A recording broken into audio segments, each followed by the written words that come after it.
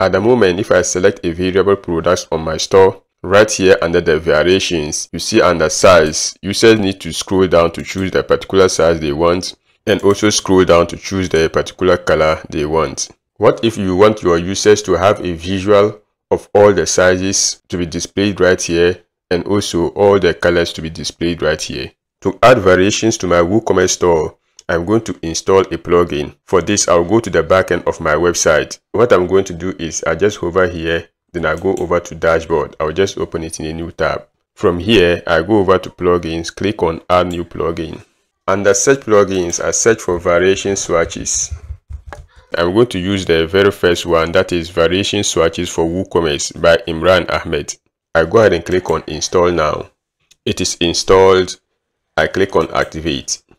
Now immediately after activating the plugin, let's go back to our single product page, then we refresh it, and this is how the visual will come up. Isn't this cool already? Maybe for the size it is okay, but for the color we want to see the actual colors instead of seeing them in words. So let's see how we can fix this. For us to be able to fix this, first of all we need to set our variation swatches at the back end of our website. To do that, I go back to the back end, then I hover on products, click on attributes. At the moment you see that we don't have any attributes here. However, the reason why we have attributes right here is because I set these attributes at the time of creating this particular product. So let's see how we can get new attributes here. The first one I have is size. You can enable it for archives if you want users to use it to filter in future. Going down, we have type. I drop down the arrow. Take note, I'm going to go ahead and use a button. Then I click on add attributes. Let's create our second attribute, and that is color. Going down, I enable it for archives, and then the type is going to be color. Then we click on add attributes. It should be noted that you can add as many attributes as you want. Now that we have our attributes, let's go ahead and configure the terms. The first one I'll work on is size, so I click on configure terms under size. I enter small, then I go ahead and click on add new size. The next one will be medium, add new size, and finally large, add new size. Now let's go back to attributes. Since we are done configuring the size, let's configure the color. So I click on configure terms and the color. Let's refer to the colors we already have here. So we have white, black, blue, red. So I'll do the same thing.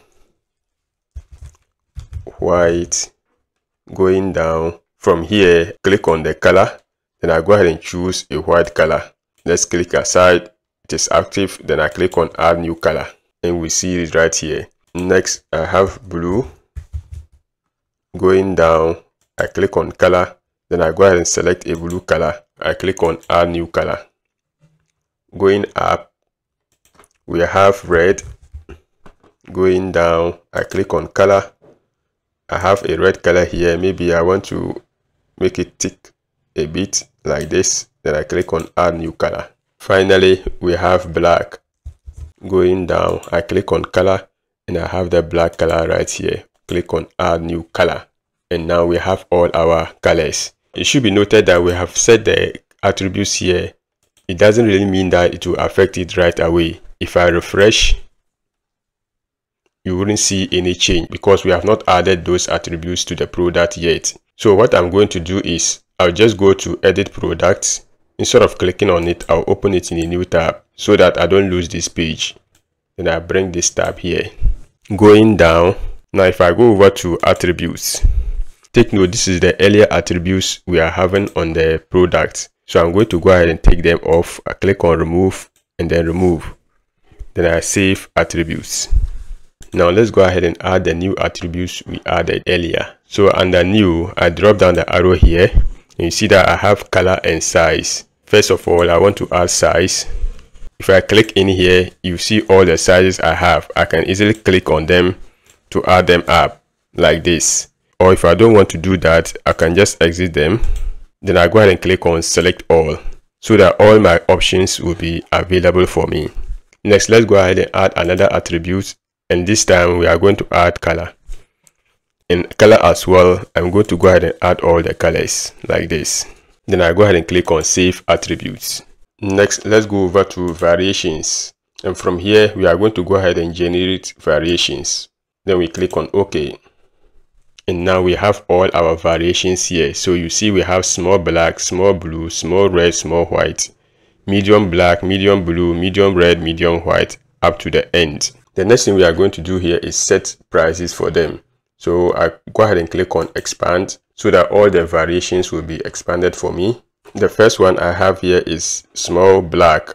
Take note, so we are going to add the black shirt. I have it right here. I select it, then I click on set image.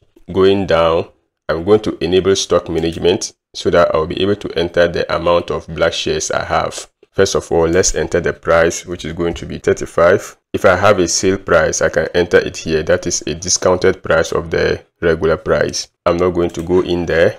So let's enter our quantity here, which is 28. So I have 28 of the black shirts. That is for small. Going down. Next we have blue. So I select the blue shirts. Enable stock management. Price is going to be 29 and stock will be 11. Going down, now I set for red, so I choose my image. Going down, enable stock management, then the price is going to be 29 again and quantity is 24. Going down, I have white, so I set the image. This is the white shirt. Set image, enable stock management. The price is going to be 25 and quantity is 10. Going down, so now we are done with small. We are now going into medium. So I start with black again for medium, like this. Enable stock management, then I enter the price and the quantity is 55. So similarly, I'm going to go ahead and do the same thing to the rest and get back to you. Alright, I've entered all the various prices. Then I go ahead and click on save changes. Over here you can add your product gallery. I already have them because I'm editing a particular product. Let me take them off. I'll also take the product image off and show you how you can add that. First of all, let's choose the product image. So I set it. For this demonstration, let me use the red color. Earlier it was the white color. As you can see, it is on top here. So now I'm going to use the red as my featured image, and then the product gallery, I'll go ahead and select the other colors. So I have white, blue. So in order to select all at once, I hold down Ctrl key on the keyboard, then I select the rest like this. I click on add to gallery. From here, I can rearrange them just the way I want, like this. So let me see, this is how I'm going to arrange them. Going up, I click on update. Or in your case, you need to click on publish if you are adding it as fresh. So now all is set. If I go to the front end to my product and refresh, let's see what we'll get. This is how it will come up. Awesome. Isn't this cool? So if users select this, take note the red color is the default. I've selected small. I'm not going to see the price changing until I choose a corresponding color. So if I choose black, you see I have black to be 35 Ghana cedis and I have 28 of them in stock. Let's choose blue to see how it will come up. Maybe this time around medium. And I choose black, blue, red. Perfect. So that's it on how you can add variation swatches to your WooCommerce store.